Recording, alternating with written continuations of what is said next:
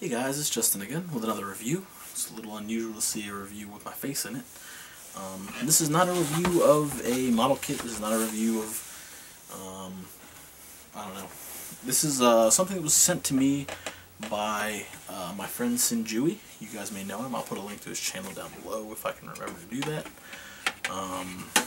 This is something he got me that I told him not to get me, but he doesn't listen. I'm on to you. This is by Think Geek, I believe.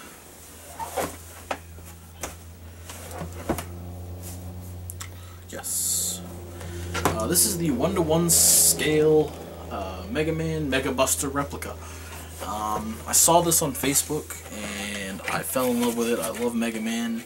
I've loved Mega Man for as long as I can remember. And this was the coolest thing I've ever seen when it popped up on my feed. It's literally a 1:1 scale megabuster. So if anybody knows what Mega Man is, this should be very iconic. And if you don't know what Mega Man is, it should still be kind of iconic. And if it's not, well then you should probably crawl out from under the rock that you live under. It comes with a clear acrylic display base. It says Mega Man and Capcom on it. It's kind of etched in there. It's kind of hard to see, but and then this comes in a blue plastic. It's got a red clear piece here, a yellow clear piece here, and it's hollowed out, and it's got like a handle and a trigger inside. I don't know if you can see that or not. But if you hold the handle, it looks like you have Mega Man's Buster on your hand. And it doesn't look too bad. I think my arm might be a little too big to properly show it off, but it's really cool. But the coolness doesn't stop there. If you flip the switch inside, you have to put batteries in, of course. It takes 4 AA batteries. It's 4. You get a Mega Man noise, and the LED lights up. The LED lights up.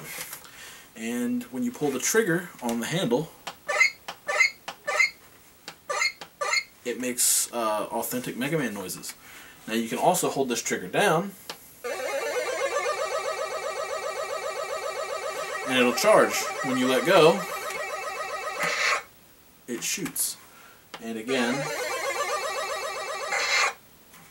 so really neat, really cool. The LEDs look really good. I mean, if you're looking at them real close, you can see their surface mounts. But they work really nicely. They look really good. And anybody who's like a Mega Man fan or a Mega Man nut would love this thing. Just the sound effects alone make it worth it.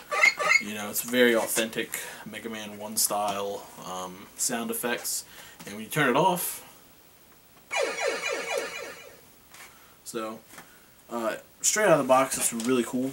I am infinitely grateful for this, so thank you, Sinjui, for this. You really shouldn't have. But I appreciate it nonetheless.